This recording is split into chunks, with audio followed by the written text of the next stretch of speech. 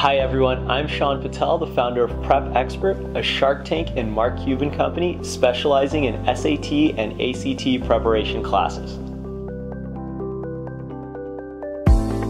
Why did the SAT change?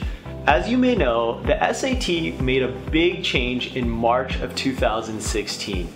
It was completely redesigned and it went from the 2400 version of the test back to the 1600 version, although it's a different type of 1600 than the one that your parents may have taken years ago.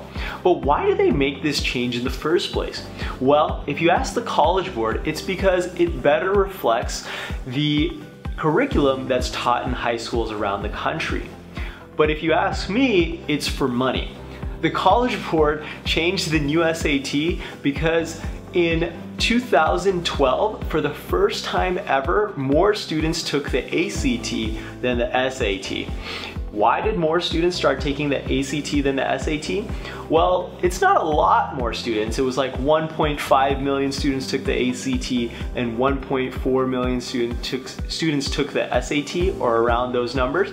But nonetheless, it was more students taking the ACT. Why did they do that? Well, what happened was more students were finding out that the ACT was actually a little bit easier than the SAT.